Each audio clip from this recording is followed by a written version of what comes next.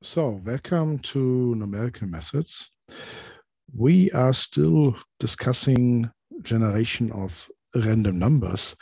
And in our last session, we moved from the pseudo-random numbers to the quasi-random numbers. So looking at low discrepancy sequences.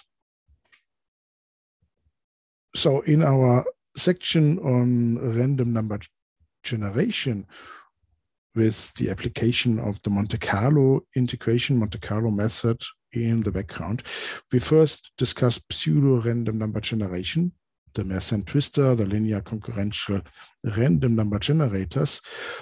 And then we came across the Koxma-Lavka inequality, which showed us that the property that is really relevant here for our error estimate, so for the convergence rate, is the discrepancy. So the idea was then to generate a theoretically infinite sequence such that every subsequence has low discrepancy. So we can add more and more points to increase the accuracy, like for the true random numbers, that are just independent samples, so independent from the previous points. But we would like to add it in such a way that every subsequence has low discrepancy. If we look at the one-dimensional case, a very nice, very prominent example is the Van-der-Corput sequence. So here the definition looked a little bit complicated, but if you just think, for example, for the case B equals 2, then this just means that you take the binary representation of the index and use it to create a fractional representation of a number between 0 and 1. So this is just a refinement scheme. So the first point is placed in the middle. And then if you would like to refine this from 1/2 to a refinement where each interval has only size 1/4, so 4 intervals of size 1/4, you have a kind of refinement scheme. And the way this refinement is done is a bit special. So the next refinement is 1/8. So I place the point here. And then the question is, where do you place the next point? Do you place the next point here? But that would leave you with a fairly large area where there is no point, right?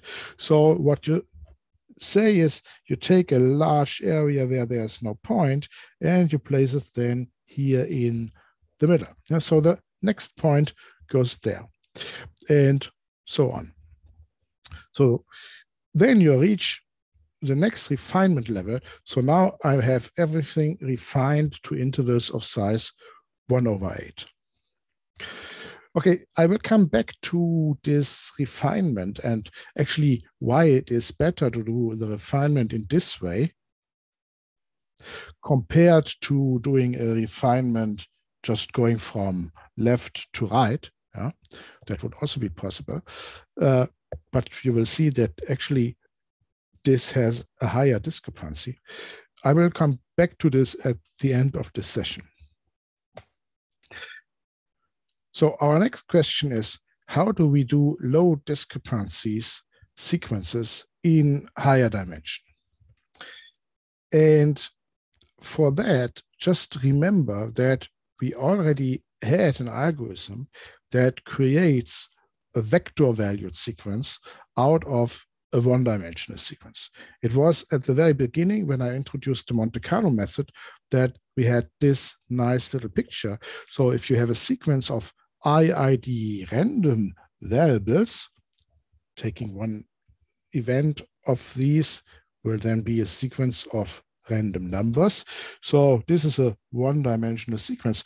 Then you can use this one-dimensional sequence to populate one after the other the components of a vector.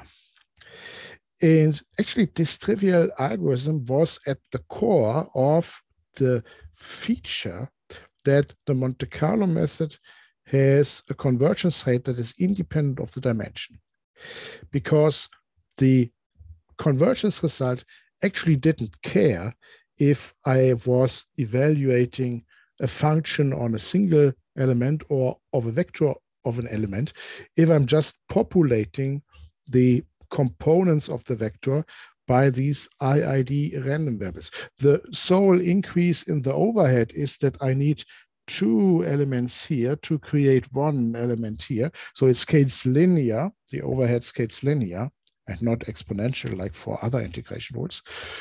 So that was the sole thing. In the background, there is always the sequence of IID random variables, either a one-dimensional sequence or the sequence of IID components.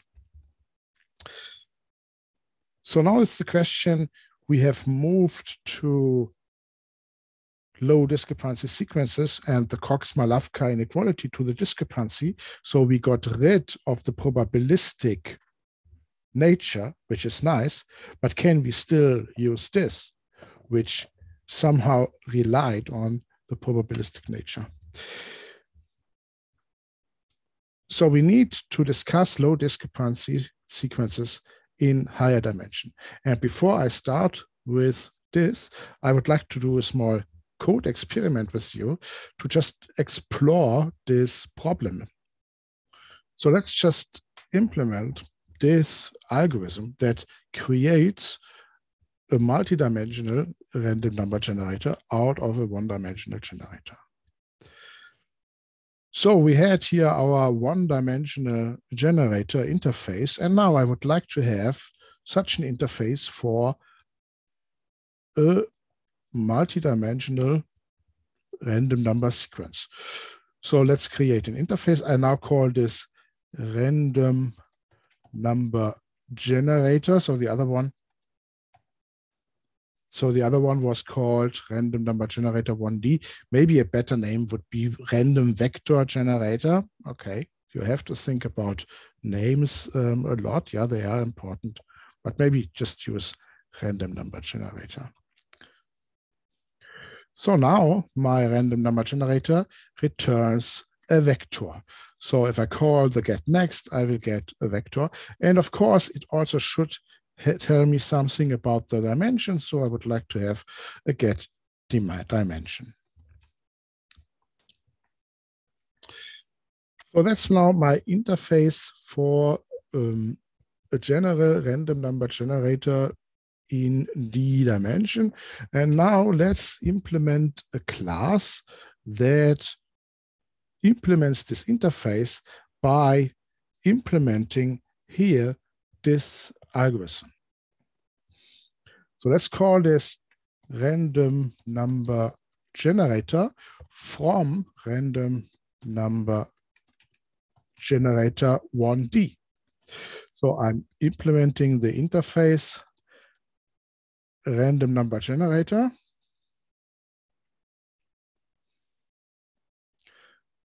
So what properties do I need? Well, I need the random number generator 1D that should be used.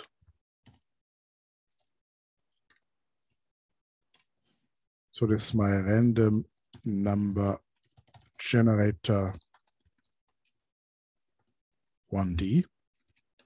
And I need the dimension that should be used, so the dimension of the vector that should be generated.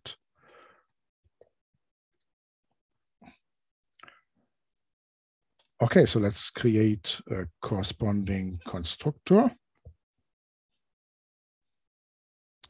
So, and then this field dimension is just what I return here in get dimension. So now create the vector by populating the elements. So I allocate the memory for the vector.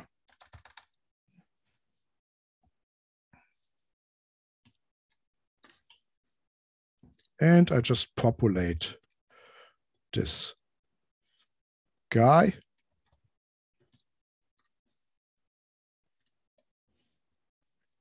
So the ith component of my vector is just populated by taking the next value from the random number generator. So that's now my implementation that is taking the one-dimensional sequence and generates the n-dimensional sequence according to this simple algorithm. So now let's do some nice experiments with this using our one-dimensional generators to generate, say, two-dimensional sequences. So let's have a new class. Let's create it maybe in the package here, random number experiments, and we call this random number generator 2D experiment. I would like to have a main method.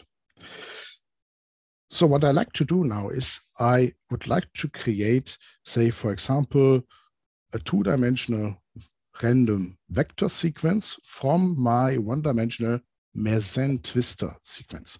So I would like to create a random number generator.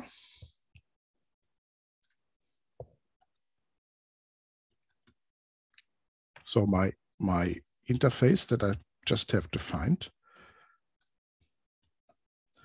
So this is a pseudo random number generator. And I use now my little helper class, the random number generator from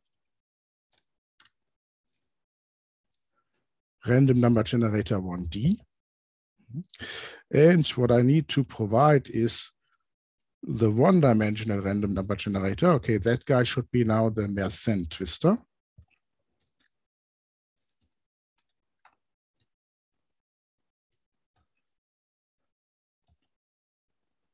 Okay, say with some seed. And I specify the dimension. So dimension is 2. So this here is now a two-dimensional random vector sequence. And let's just plot the sample points, a few sample points for this generator. So I create here a method plot sample points. So I would like to plot some sample points. So my sample points is a list of the vectors. So these are my points. So let's just define here some list. Okay, so and then how many sample points do we use? Let's take 1,000 samples. So for this 1,000 samples, I take the value out of my generator. Okay, so that's just the get next. I get this vector. I place the vector in this list. Okay, so I have populated here this list.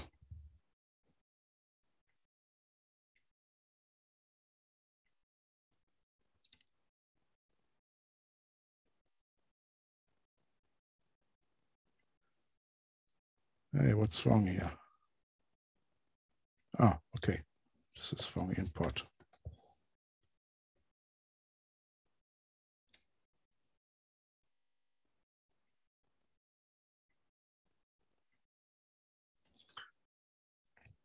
So now I have a little helper function that creates a plot. Yeah. So there is a small helper called plots, and I would like to create a scatter plot out of, well, a list of points. Okay, and he likes the list of points. This is the points. Then the x value, okay, that is from 0 to 1, and the y value is also from 0 to 1, yeah?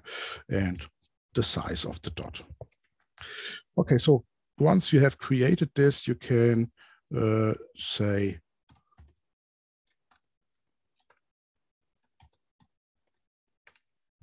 display it or save it. No, sorry, these are not integers here. These are floating point numbers. So, and he likes to throw some exception. Yeah, so let's just pass the exception to the outside. Okay, so I have a small program, yeah, that creates 1000 sample points of my random vector.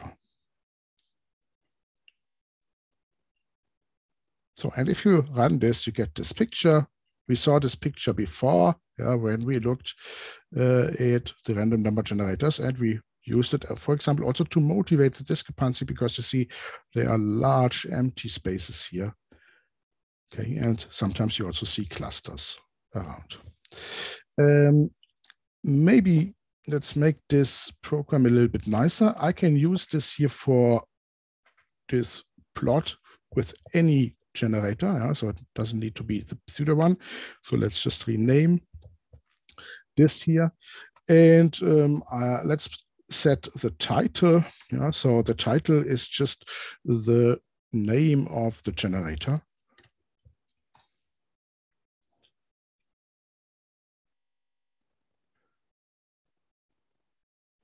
So, so you can see here the name of the generator, and then you can just go to your implementation and modify the toString method.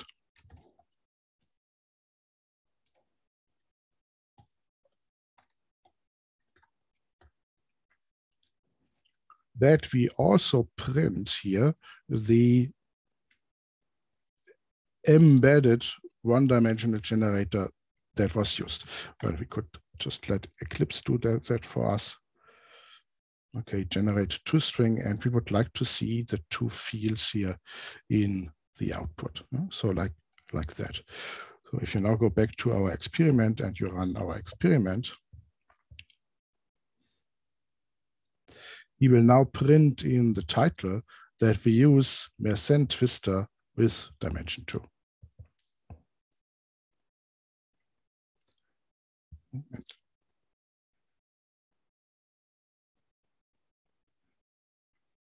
if you also go to Mersenne twister and generate here a little bit nicer toString method that, for example, just prints the name.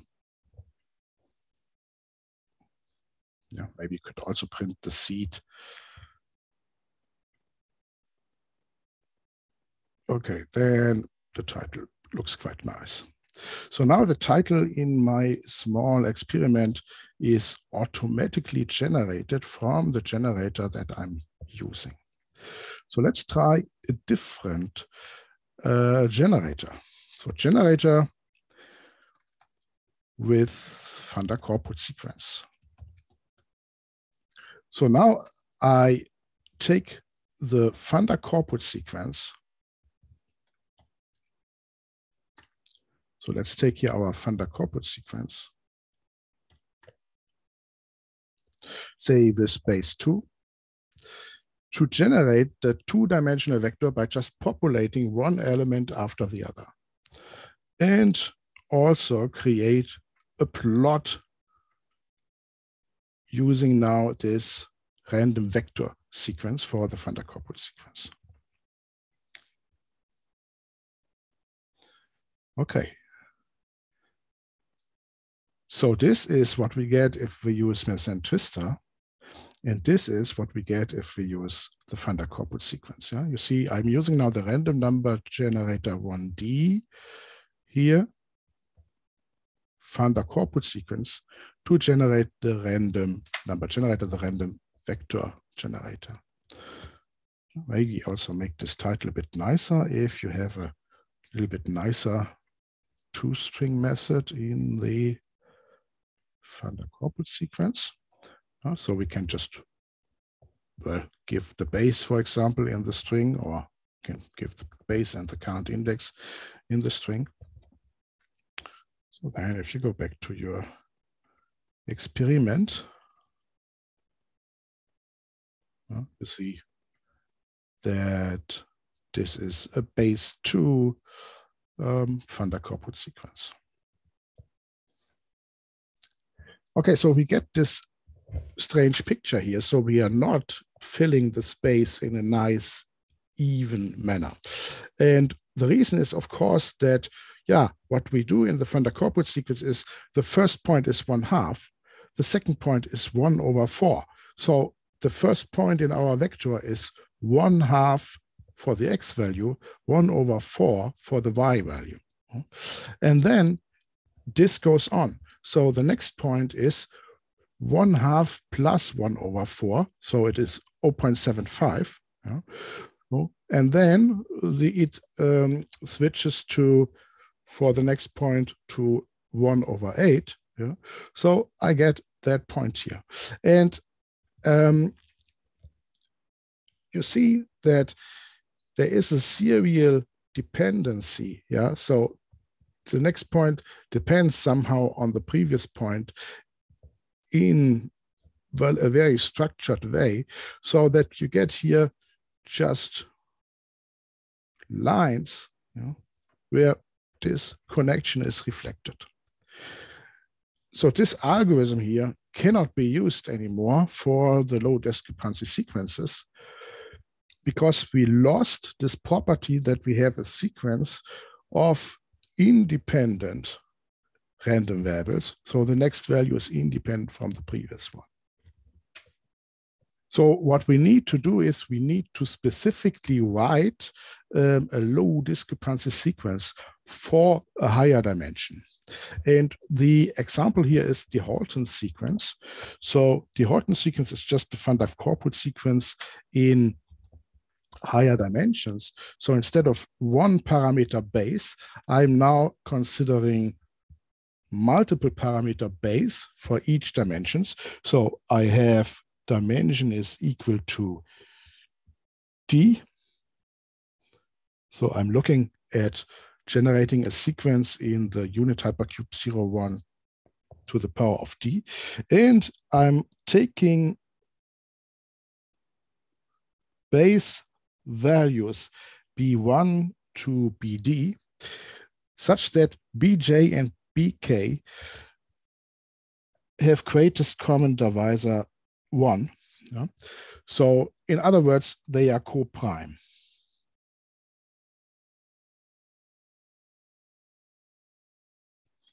Well, this means that, okay, I do not find a connection, yeah, such that if I have a value in base b, yeah, which is something like a 1 divided by b to the power of k, say b1 to the power of k, so base b1, then I do not find a multiplicative direction, such a linear line with the other base, yeah, 1 divided by b2.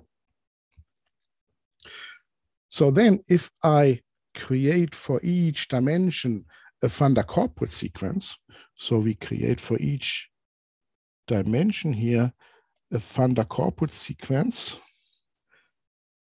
with base bj, then this is called the Halton sequence. So our vector xi has elements xij in 0, 1, such that xij, so the j's component, is a Van-der-Corput sequence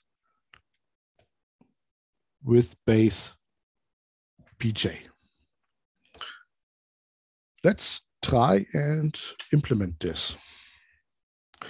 So I need to work a little bit. I need to create a specific implementation for a higher dimensional low discrepancy sequence. So I implement now the Halton sequence, and the interface I like to implement is now the random number generator, yeah? The random vector generator, if you like.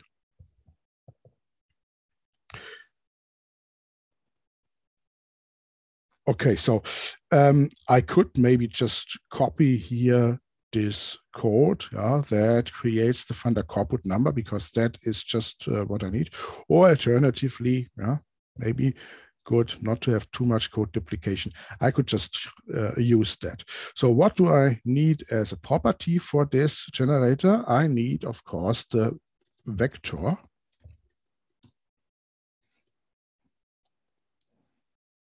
of base values. Okay. Let's create a constructor for this. So then I can create a Halton sequence with these different base values. Actually, if you now are a very responsible programmer, you should maybe do some checks. For example, here you should check that all the provided values are co-prime. Otherwise, you can throw an illegal argument exception. Maybe the same here, for the Van-der-Corput sequence. In the constructor, you should maybe check that the base is larger than 1. Otherwise, you should throw an exception. In the code that you find in the repository, actually, I'm doing a little bit more of this, but here to save time, I'm sometimes skipping this. So I'm not checking the input value. Well, the dimension is just the length of this vector of bases. So I do not need an additional parameter. I can just return here the length. So I'm done. And here I now populate the vector. I allocate the value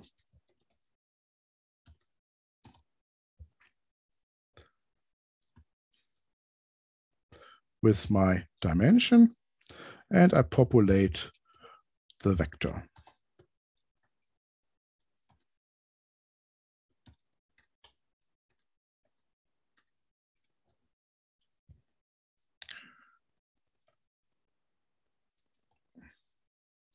So now I need to call the Van-der-Corput algorithm that generates for a given index this number. So I need the index, and we do the same as we did here for the Van-der-Corput sequence.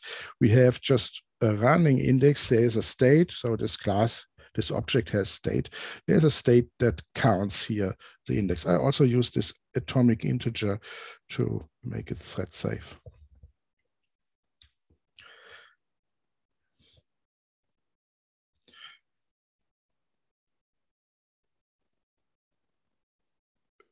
Okay, so now my current index is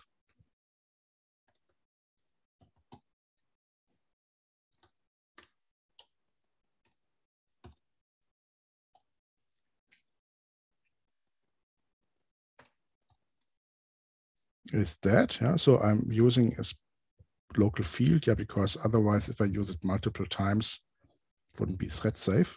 So now I can call this Van-der-Corput sequence function. So add this argument is the base. Okay, this is basis for the corresponding dimension, and this is my index. I hope that's now my Halton sequence. Okay, so I'm using a Van-der-Corput sequence in each dimension. So I is the dimension. Each dimension has a different base. Requirement is that the base numbers, so these integer numbers, are co-primes. So you could use 2, 3, 5, 7, 13, and so on. So you have to use these different values for the base. Let's add this new guy now to our small experiment. So now I have a random number generator. This is now my quasi random number generator, one that uses low discrepancy sequences. And I just used the new Halton sequence with dimension 2, but dimension is now implicit because I just specify the base values. Okay, the base values, let's use here 2 and 3. Okay, and we can also plot the graph for this guy. Yeah. Maybe to have the plot with a nice title, I provide here a two-string method. And well, the current index is not so important. Yeah? So maybe just print out which base numbers we used. And maybe also remove here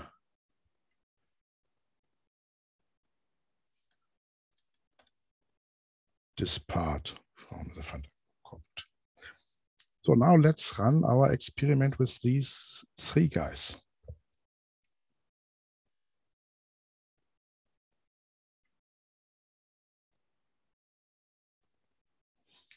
Okay, so this here is the Halton sequence with base 2 and 3, the Van-der-Corput sequence with base 2 in dimension 2, and your meson twister. Okay, and you see that this fills the space quite nicely, yeah? So he's using 0.5, and then in the other sequence, he is using 1/3. So he's using 0.5, 1/3. So this guy here is actually the first point, yeah? Then he's using 1/4 in the first sequence, but the other sequence will move to 2/3. So he will use 1/4, 2/3, so somewhere here, this guy is the next point. Okay, and he's filling the spaces. And you see, because these are coprimes, the times when the sequences switch to the next level, well, are not synchronized. Yeah? So that's now the nice feature. If you like, you can also print another Halton guy. Let's have here another one, say with 3 and 5, and you can maybe play a little bit at home with this. Also check what happens if it's not coprime. Okay, so now it looks like that. You see that this here is still a bit structured. Yeah, there is structure. You sometimes see some lines, yeah, but he's filling the space quite evenly, and you see that the areas where you have, for example, gaps are smaller. Yeah? And it's maybe also nice to create this picture now with more points. Let's create maybe another picture, the guy when this is not coprime. So for example, what happens if you take 5 and 15? Yeah, that's not coprime. The other one is 3 times the guy. Okay, and you see then it fails. Yeah, so that would be 5 and 15, and you have some link, yeah, between the guy. So for example, the time when the other sequence is switching to a new refinement level is something like 3 to the power of k something of the other one. Yeah? So they are synchronized.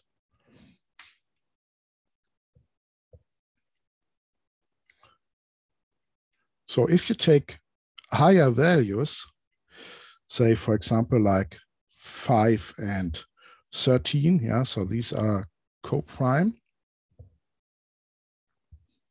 you see that he's filling the space evenly, but there is structure. But if you now take more points, yeah, we can also use here maybe 10,000 points.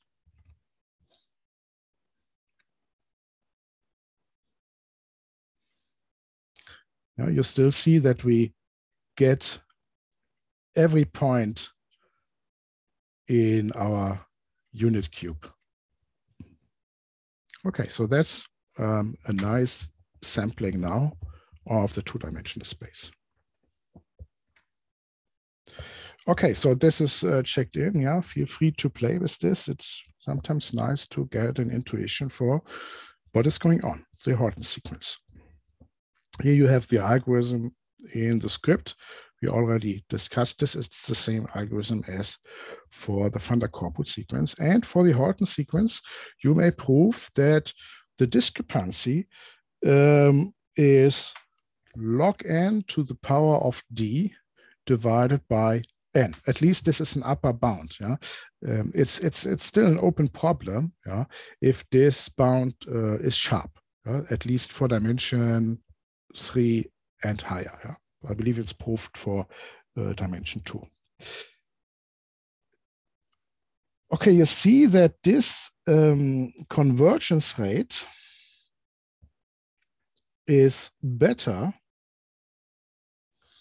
than the one which we get from the random sequence, the Monte-Carlo one, our 1 divided by square root of n, for n large.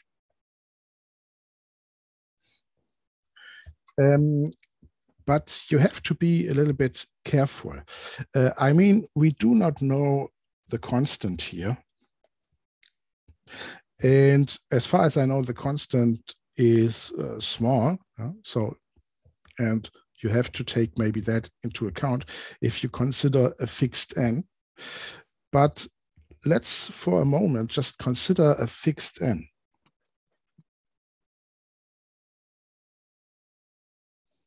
Let's consider maybe 10 million, something which you would maybe use for Monte Carlo in a computer. So that's a 10 to the power of 7. And also consider that here the logarithm is the log base 10, because otherwise that would just create another constant. Then you have that the log of n, this is a 10 to the 7, this is just a 7. And you can ask yourself, okay, for which dimension is 7 to the power of d divided by n actually better than a 1 divided by square root of n? Okay, so you have that this is the same as 7 to the power of d should be smaller than square root of n, and that's the same as d should be smaller. Okay, take again the logarithm, take a log 10 of square root of n divided by log 10 of 7. So this means that the d should be smaller. Log 10 of square root of n is 1/2 the 7, so this is 3.5. And a log 10 of 7, okay, a log 10 of 10 would be a 1. Yeah, okay, that's a little bit smaller than 1. So this guy here is approximately a 4.1. So you see that the Halton sequence, if this constant here would be a 1, actually it's much smaller, would only be better in dimension 1, 2, 3, 4. After that, in the higher dimension, the true Monte Carlo, the random guy, the 1 over square root of n, is better. So yeah, you have to be a little bit careful with the interpretation, if really this sequence is much better than using just a true random number sequence.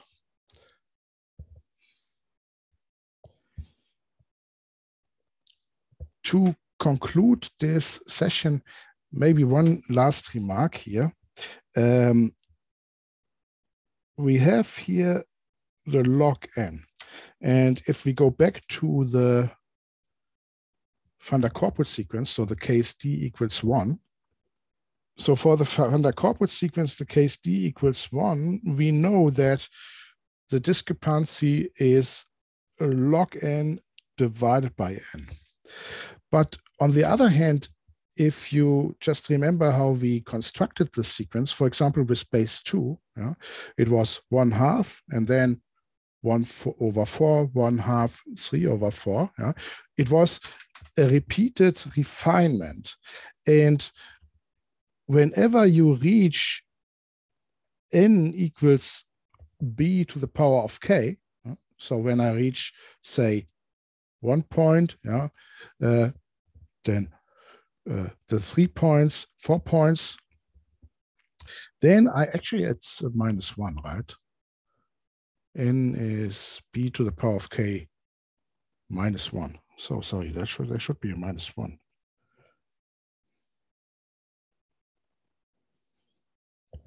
Okay. So whenever you reach the point just before the next refinement level starts, you know that you have an equipartitioning of the interval. And at that point, the Van-der-Corput sequence has discrepancy 1 over n.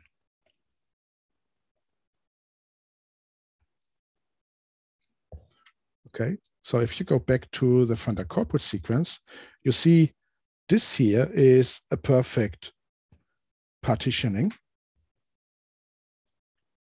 And that here would be also a perfect partitioning. But in between, we have the choice where to place the point, okay? So we place it here, and then the next one, we place it here. So we are moving to the next refinement level. And now you could think, okay, why is actually this log n divided by n standing there? I mean, isn't it just a 2 times? Because until I reach the next refinement level, I need twice as many points. The reason is that if you look at this and you start, for example, just by refining from the left to the right, the discrepancy of this here, where you have placed 1/2 of the points already in the refinement, so one area is refined, the other is not refined, the discrepancy of this here can grow. Okay, so the discrepancy of this is larger than the discrepancy of this. And for that, it's maybe also nice to do a small experiment. Okay, so maybe just look at this example. So I have the refinement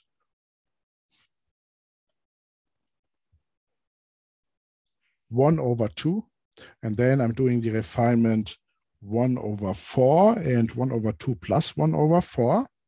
Okay. And then I ask myself, okay, should I just do the next refinement level, which is 1/8, just walking from the left to right?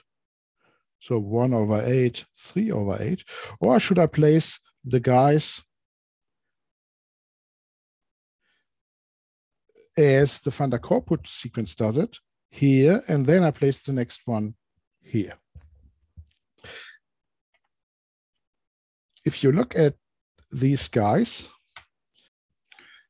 it's nice to just plot here the function that we used when we discussed the discrepancy. So you saw that we can define the discrepancy by this maximum if the point x is not already counted, subtracted from the value of x, which corresponds to the measure, or if the point of x is already counted and subtract the measure. So this guy here is checking the cases where we have too few points, and then I add another point and I'm checking against the case where I have too many points.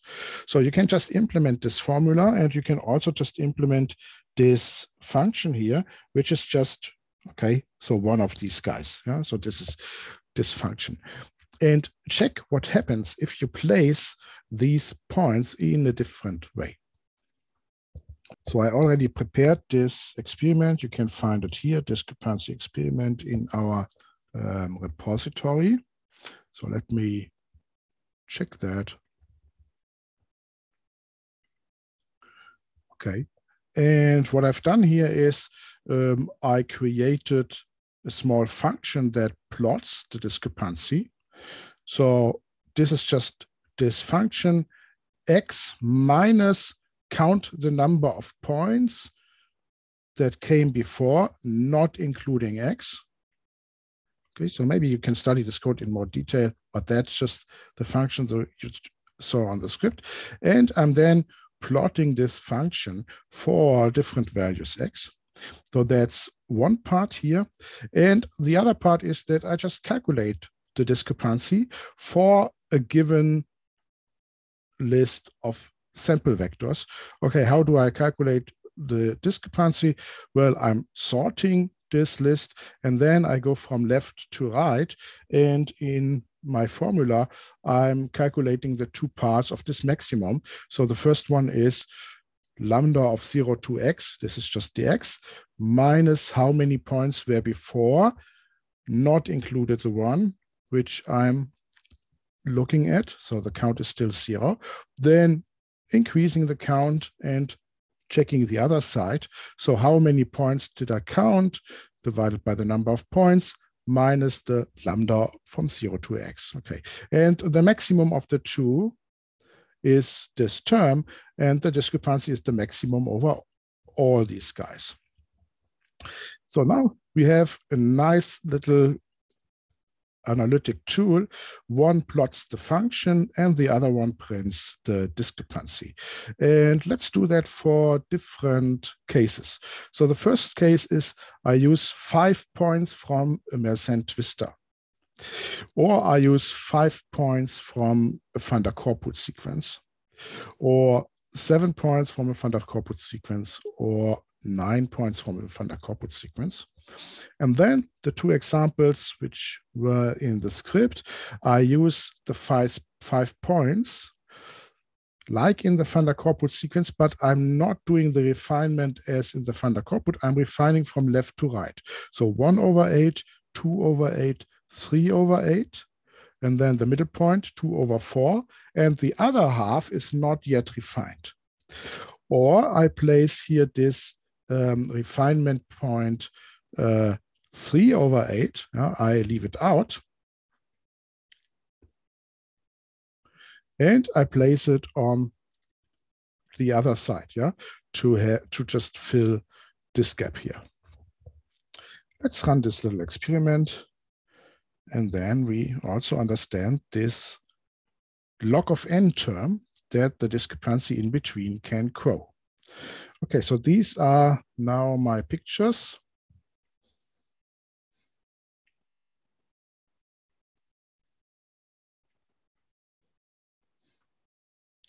So first one is just here my Mersenne twister, with the 5 points. Well, he's sometimes placing many points here, so this function will go down. And he will maybe count that guy here as a discrepancy. Then he has too few points, so the function will go up, and here, maybe that guy is then counted as the discrepancy. So there are too few points here in the middle region. So I get a discrepancy of 3.4.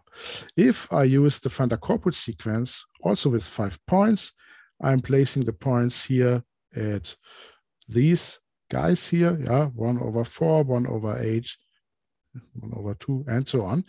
Discrepancy is much better, is 0.25. You see that this zigzag curve is becoming smaller in size if you add more points. So Van-der-Corput with 7 points here increases the discrepancy. So here's 1 over 4. Here it is 1 over 8. So this is the next refinement level is filled up. So this is 2 to the power of 3 and 8 minus 1. So then the refinement level has been filled up completely. The surprising thing is that if you now move to n equals 9, the discrepancy can increase. And this is the reason why you have this log of n term. So the next discrepancy is 1 over 16 if the refinement has been completed, but in between it may happen that the discrepancy increases. And the reason is that if you, for example, add here a point, the bump that is going down is smaller, but this will increase the curve for all the later points. So it's not a local effect. And you have to look at where the discrepancy is large and add the new point there if it is large due to missing points, or if the discrepancy is large, like for example here, because you have many points, you should not start adding a point there, yeah, because yeah, it will have a bad effect on the other side. Okay, so nice example. So you see this now if you just look at the two different refinement schemes. So here I'm placing many points to the left side before I fill the right-hand side. And this means that I'm jumping down here. I'm often counting points. So the discrepancy already has reached here a very low level. And then it moves linearly up, yeah, with these few points. So you see it's much better to just take out this guy here. So not jump down here. So I go up here. So you go up here. Such that the discrepancy moves back to the 0. And then you add another point, well, here. So you see, for this refinement from left to right, I get discrepancy 0.3. For the Van-der-Corput sequence refinement, I get a better discrepancy. Okay, so this guy here comes from the in-between refinements, not having the property that I can keep the perfect level 1 over n when I'm doing these refinements. Okay, so this exercise is just what we did when we calculated here the corresponding D to get an intuition. Well, when is this sequence really better? Of course, this is just a rough estimate. Yeah, you have to be aware that here this constant really matters a lot. And as a last remark on low discrepancy sequences, you saw that maybe here the Halton sequence, you know, is maybe not perfect. Yeah, it really depends on here how this constant is. And there are other sequences which are even better. For example, Sobol numbers. I just want to give you here the reference to this. Okay, so here in the script, you find the reference for our little experiments with the plot. So we created here these 3 pictures. You also find the 3 pictures in the script.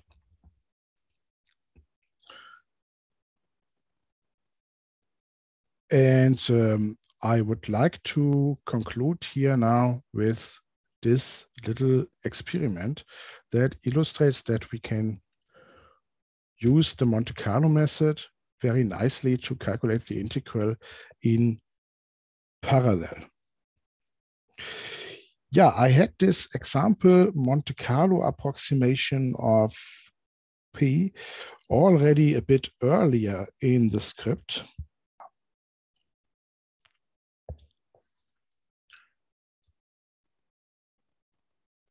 Okay, so that's a classic example, yeah, for Monte-Carlo integration. So the area of the unit circle, so if you look here at the unit circle, so I have that the area of a circle is p r squared, yeah, and for r equals 1, so the unit circle radius 1, this is just P. So if I calculate the area of the unit circle, then this is just P. So the area of the unit circle is just the integral from -1 to 1 in every component. And then just the indicator function is xy inside the circle or outside the circle. So here is my unit circle, and I'm just integrating now this area here by calculating the 2-dimensional integral from -1 to 1 in every component and just integrating the indicator function. So that should be equal to P. If you do that with a Monte-Carlo, it means that you just sample random points here, and you just count, are you inside or outside? You count the number of points inside, you divide by the total number of points, and that should be an approximation of P. So I generate random numbers between 0 and 1. So I need to transform the integral domain here a little bit. So I can just use 4 times the interval 0 to 1. So I just do a substitution. So the substitution is move x, which is between 0 and 1, shifted to the left, yeah, with 1/2. Okay, so then it's between -1/2 and 1/2, and then multiply it with 2.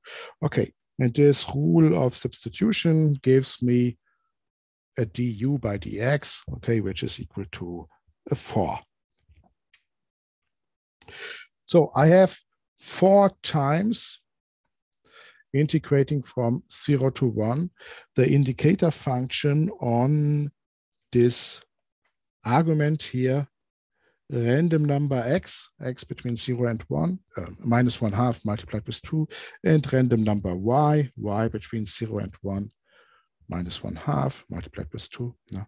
And then checked if this is inside the unit cube by checking this condition. Let's have a look at this. Okay, I do not have enough time to do the coding now live, yeah, but it's quite easy.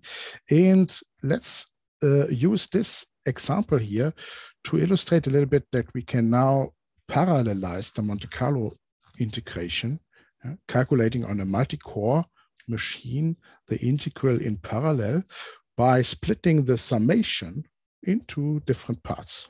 So for the parallelization, yeah, we have to make maybe a few remarks. So the Monte-Carlo method in its original form uses here independent, identically distributed random variables. Yeah, this is somehow crying for parallelization, because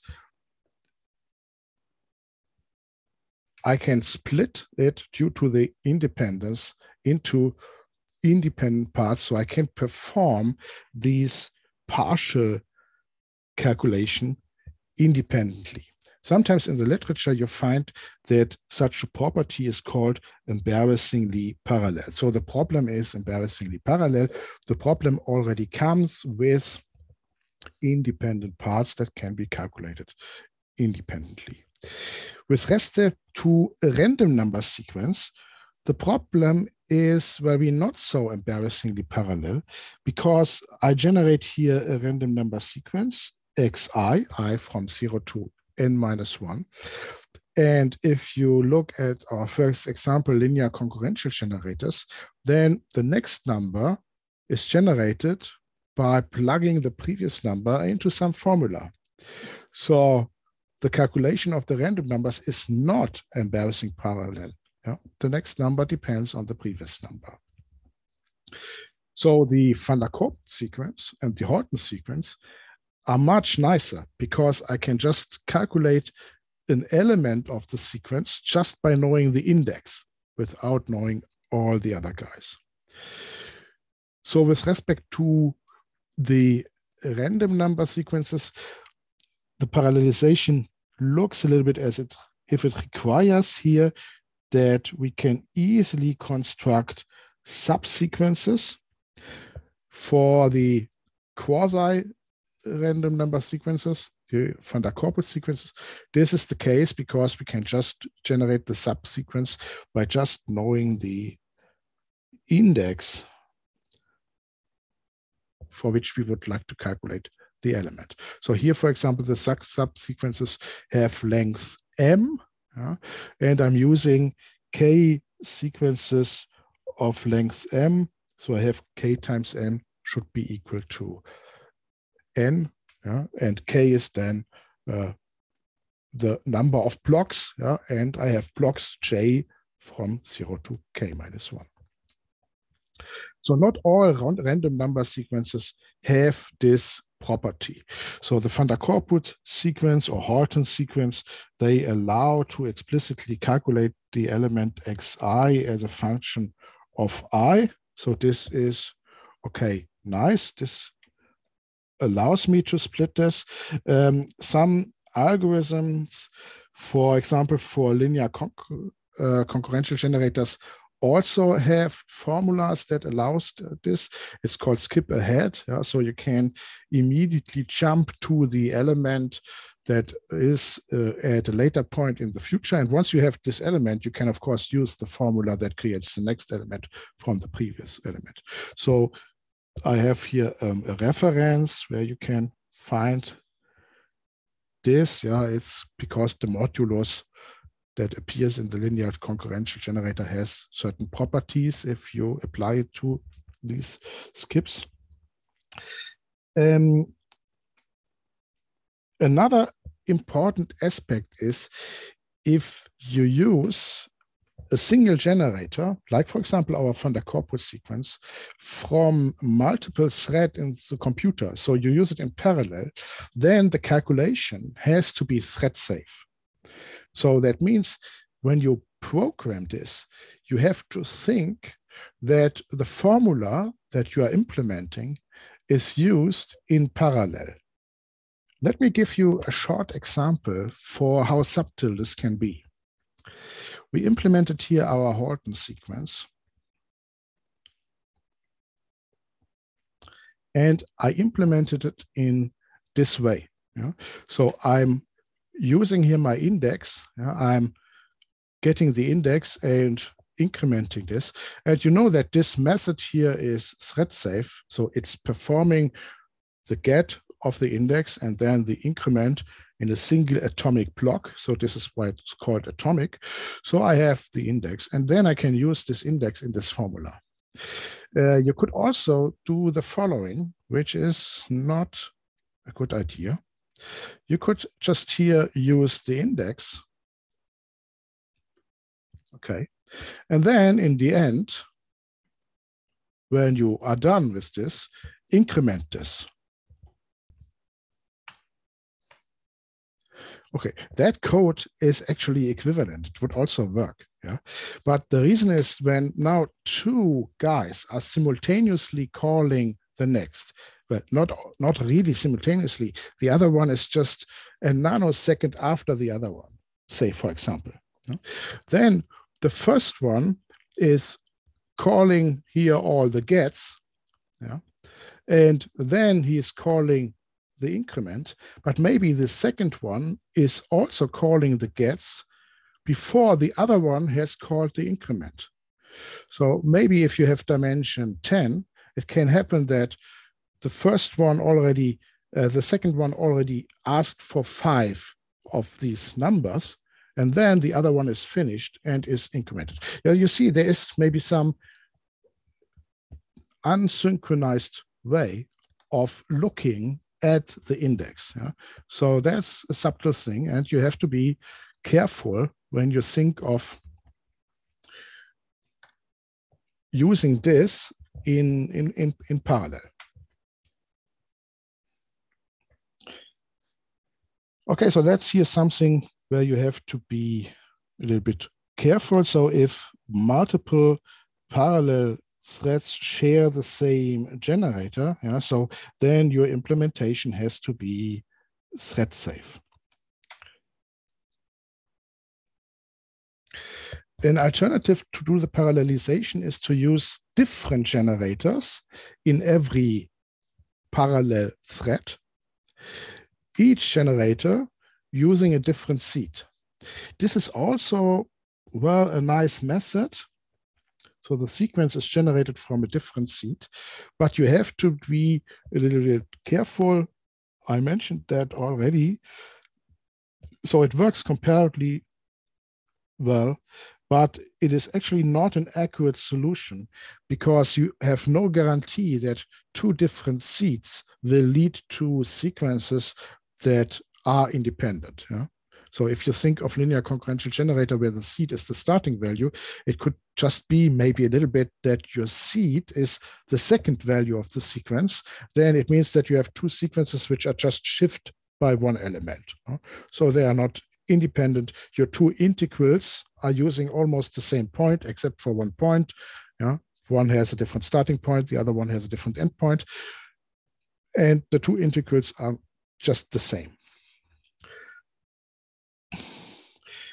So there are different ways to do parallelization. The old school way is to use executors, the executor framework and futures. So I create different tasks and I distribute the task to executors that work in parallel. A very nice and easy way is to use the stream, the Java stream, and just use the parallel keyword. To ensure thread safety, one last remark, there are different aspects. So one aspect is that a variable is not shared across different threads. So these variables are called thread local. So what I'm doing here is I'm getting the index and I'm copying it into a new variable. So every call to get next will create here a new copy of the current index and work with that, then increment it such that the other one gets another copy. So this is called thread local. Also, if every worker has its own random number generator, the random number generator is then local to the thread. Or if you have a variable that is shared among threads, then you could synchronize the access to it. You can place the word synchronize around with a curly bracket, and you are sure that only one guy is working on this block at a time. So I would like to do the approximation of P via the Monte-Carlo integration. And I have prepared here a small example. One example is with the Halton sequence. One example is with Mersenne twister. And I'm using sequential streams, so not parallel streams, and the executor framework. So you find this here in our repository again. Okay, usually location, there is a package called Parallelisation Experiments. And I just want to step very quickly through the code because time is up. And you can maybe play a little bit with this, and I just explain some things. Okay, so let's maybe just comment these guys here out and just look at the first part, the integration with the Halton sequence. So this is the 4 times coming from the rule of substitution, and then I'm creating an integer stream of number of sample points, and I'm mapping the index to, well, I draw 2 random numbers. This is my x, the xi, and this is my y, the yi. I'm using a Halton sequence with base 2, a Van-der-Corput sequence with base 2 in the first dimension, with base 3 in the second dimension. Okay, then shifted by 1/2, multiplied with 2 to map it to the interval from -1 to 1, and then check if I'm inside the circle or if I'm outside the circle. Then this indicator function is summed up and divided by the number of sample points. Now you can maybe just run this, and you see that he will now calculate the approximation of P. I'm using here fairly many sample points. I'm using 200 million sample points. So this takes quite a while. While it's calculating, let's take a look at the next example. The next example is the same, doing it in parallel. And the nice thing is that you see that the next example is just the same code. Okay, so this here is line by line the same code. Yeah, the index maps to xi, yi, check the indicator function, take the sum, divide by the number of sample points, and there's just a single word changed. There is a dot parallel here. So you can tell the stream that he can operate in parallel on this stream. So if the word parallel is here, it will lead to the effect that this function evaluation is done in parallel, which is okay because my Halton sequence function here just can calculate this in parallel. And also the summation is done to some extent in parallel. So this cost here 25 seconds. Let's do it with the parallel stream.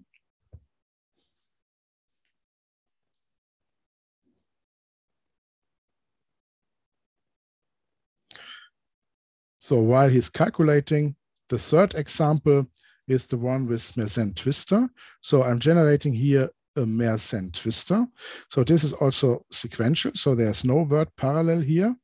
And I'm just asking the Mersenne twister 2 times for the next random number. And I'm calculating the same integral. So you see all the codes are just the same. So you already see that I gain here a factor 3 or 4 in speed by just placing the simple word parallel here and showing that I can work in parallel. So the next 2 examples are the Mersenne sequential and the Mersenne in parallel. Okay. And maybe let me for a second comment that out. And let me run now the Mersenne also in sequential and in parallel with this.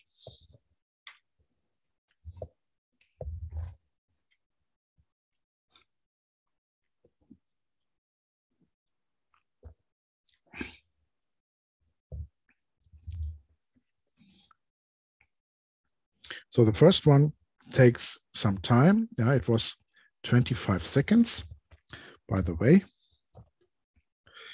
If you would like to have a look at my processors, these are here my processors, you can see if he's working in parallel or if he's working sequentially on this. Okay, so now he's using all processors for a short time and he's working in parallel. So what you see is that the Mersenne twister in sequential order is even faster than the Halton in parallel. The reason is that the Mersenne algorithm to generate the next number is, well, much simpler than to generate this Van-der-Corput number. And the Van-der-Corput number, the complexity becomes higher and higher as the index becomes higher and higher. So the Mersenne is a very fast algorithm. Okay, so maybe I just keep the first one out and let that run again. So this is now the parallel Halton. Then this is the sequential Mersenne. And this is the parallel Mersenne. Here I comment the synchronized out. Okay. So with the parallel Mersenne, actually, we are not 100% sure if this here is thread safe. And depending on which implementation of the Mersenne you use, it can be that this is not thread safe. So actually you should use maybe here a synchronize such that you are sure that no 2 guys enter in this loop at the same time. If you don't do this, the calculation can fail, or the following can happen. You see, I get here the same integration error at 10 to the minus 4 for the 2, but with the synchronization, I'm even slower in the parallelization because he's actually blocking the parallelism. If I allow the parallelism, it may happen that he is getting one number for the x, then the other guy is getting one number for the x, then the next guy is getting the number for the y, and the other guy is getting the number for the y. So actually, this parallelism will scramble the sequence, and we do not get the same number. And this is the reason why I even get here a different error. So looking at the generator in parallel, you have to be a little bit careful. I also have two examples that use the executor framework. So the executor framework is that looks here a little bit more complicated. I'm first generating the calculation task to get approximation of the pi with the Mersenne, and I'm doing that with different seeds. For the Halton sequence, it's much nicer. I'm doing that for different starting values. So I create these blocks. You can look at this code in more detail, but I just want to let that run. This is far more efficient than the parallelization using these streams, because he then has a large block and can work on this block in parallel. Okay, so maybe that's now the last example here. Let's do all the calculations with 200 million numbers. Now the first one is the stream sequentially. You see the processors are not doing much. After 25 seconds, we get the result. Then the streams in parallel, all the processors worked on it. The summation cannot use all the parallelism. Then the Mersenne using the sequential stream, the Mersenne using the parallel stream, but using synchronization, which destroys all the parallelism because he will block it. It even takes longer. Now my executor framework and the executor framework on the Mersenne twister. You also see that here you get also a different approximation error because I'm doing that with different seeds. So it's not the same sequence, but this method is really blazingly fast. It's half a second for 200 million sample points. Okay, so that was it for today. You can study this little code here with the parallelization maybe in more detail, and we have an approximation of p. So this is the error compared to the analytic value. That was it for today. Thanks.